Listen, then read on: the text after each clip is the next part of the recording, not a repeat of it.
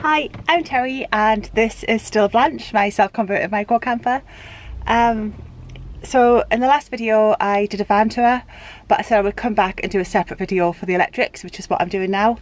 I was hoping that I still had some footage of when I was installing the electrical system, but apparently I don't. So I've done a diagram and I shall explain how it's all wired up. I'll also add in images of the actual products that I've used, and I'll show the products as well as I'm going through. And just as a disclaimer, I am not a qualified sparky. I did a ton of research though when I was working out the electrical system for here. Also, my dad is a trained electrician and he looked it over and said it was fine. But yeah, so hopefully there'll be stuff that you find interesting in this video. So I guess we'll start with the diagram.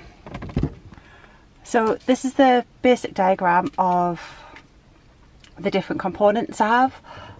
So I'll just label those. So this is my leisure battery, and that is housed at the side here, just down here. The battery that I have is a 100 amp hour battery, and I got it from Europort. I'll put a little picture of it up. I have a solar panel. Excuse my writing, it's terrible. So the solar panel is 100 watt and it is a 12 volt panel.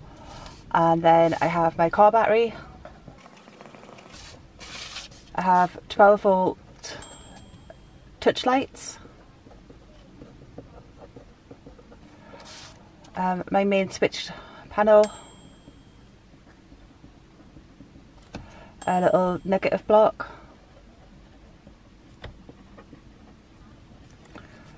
the solar control, I have a relay switch to charge from the car engine and a kill switch to turn that off.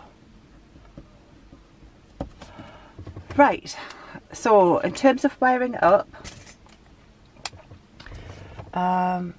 just give that a little negative and a positive.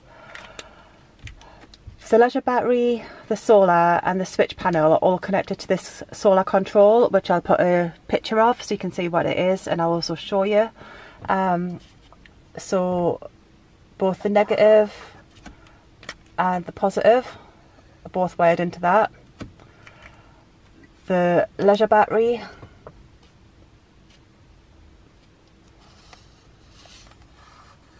is also wired in here.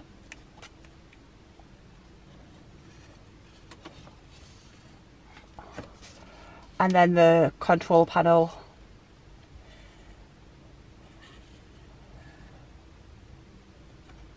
is wired in to this. So that's the basic way of charging my battery. Is the leisure battery gets charged by the solar. I also have a relay switch which runs from my car battery. This is just wired in via a positive, and that's wired into the kill switch, which means I can turn it off, so I haven't got to worry about it drawing on my car battery. Like technically it shouldn't anyway, but just in case there was a problem with the relay switch, I like to have a kill switch. And then that's into the relay. And then the relay is attached directly to the battery onto the positive. So the lights are, if I just put the positive and the negative coming into it. So all of the positive is connected.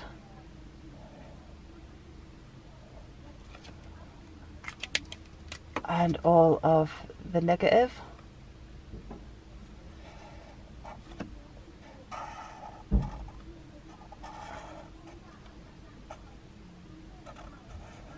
which leaves us with just the two wires. Those wires are connected via, so the negative block is where all of the negatives for the switch panel go into, so that just gets wired into there. and the positive goes directly into the switch panel.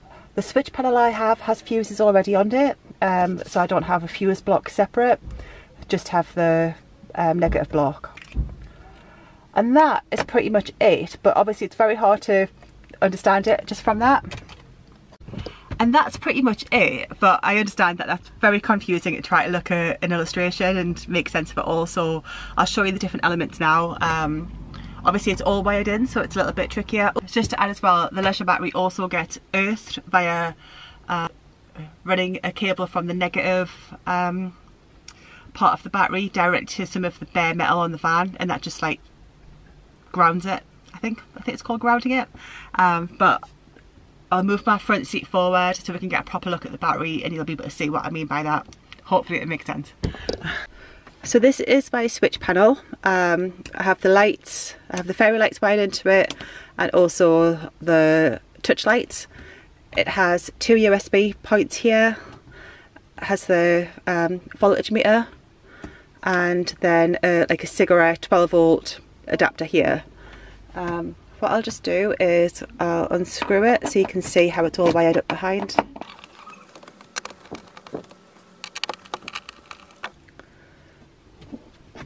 Right, so if I loosen this down, you'll be able to see behind here. So each of the switches have got a positive and a negative going into it. This comes all wired up so you don't have to worry about it. And then each of the positives on the switches have a fuse. So you don't have to have a separate fuse block for this. We can just feed these wires out a little bit. You can see this is my negative block, so it just means all of the negative cables get put in here, and then you make these little jumps for the other side just to keep the circuit closed. So yeah, so the 2 cables that come out from this that get wired to the battery come from the USB on this one. So you can see I've just used a little casing to extend that cable so it can reach my leisure battery, and the same on this negative block. You can't quite see, but it's on the other side of here. Just feed them all back in, and I just mounted this on a bit of wood, just drew around where everything was and then mounted that up there. Right, so all of my electrics are just stored under this, in this box which has the lid that lifts up. I normally have this mounted on here, but I've just moved it up to here so you can get a better look at it. So this is the solar control panel. You can see everything is linked up to this. So this is for my switches. So I've just got this cable running to the switch panel. My switches. The middle one is for the battery.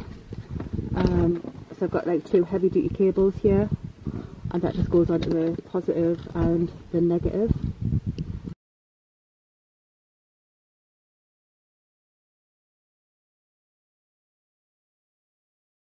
These little ring nuts to keep them in place. It's on both sides. And then lastly, it's my solar power cables. And again, that just, I put a hole in the roof and I've got them feeding behind here. So those 2 cables are for my solar, and I've just tucked it behind the panel a little bit. I should really neaten it up, but I haven't. And then this cable is for my lights, so you can see that just goes behind and into the switch panel. Looks a bit messy, but it does all make sense. In terms of the other things that are wired into the battery, I also have a display which just shows how charged my battery is.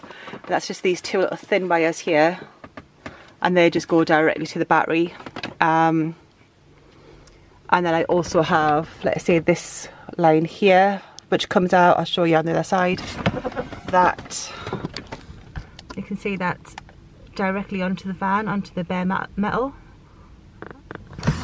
and then that just feeds up through the back of this box and onto the negative connector. Whew, I think that's it. So if I have a look at the front, you can see this is my kill switch. That just turns off the relay, and that's linked up directly to the relay, and they are both hooked up to the engine.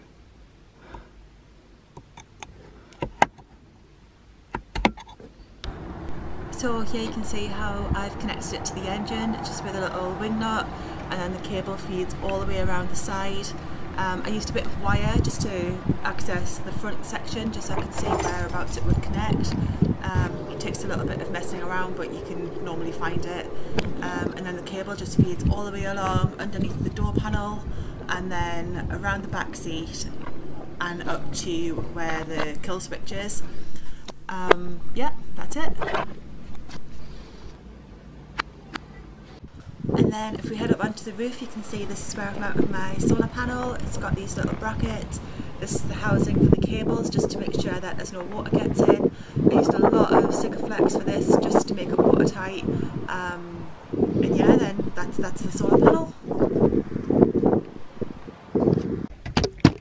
So in terms of the electrics, that's pretty much it. I know I mentioned it on the van tour, but if you're planning on using anything with a 3-point plug, that needs to be converted. So you need an inverter, because the electrical system in the van is 12 volt, but a 3-point plug would use a 12 volt because it's used for being used inside the house.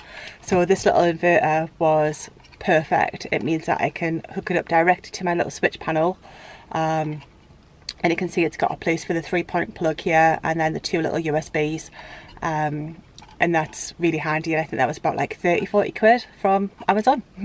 I do struggle a little bit if I run that cool box all the time with that, having just that one battery, so I don't tend to use that a lot. But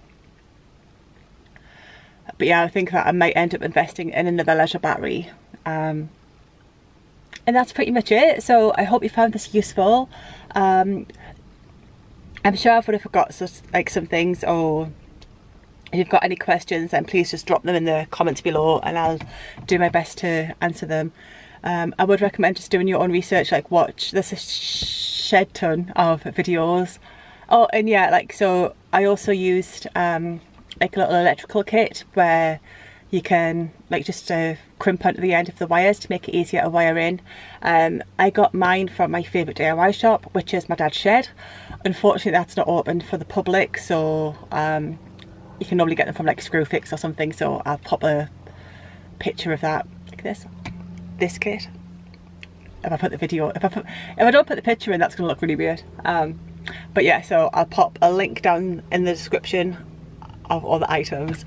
Oh, thank you so much for watching. It's ridiculously hot here, so apologies for my like glistening glow. And yeah, I hope you found it useful. Remember to like, comment and subscribe. And watch the videos if it's actually travelling, because they're much nicer than these. Thank you, enjoy your day, bye.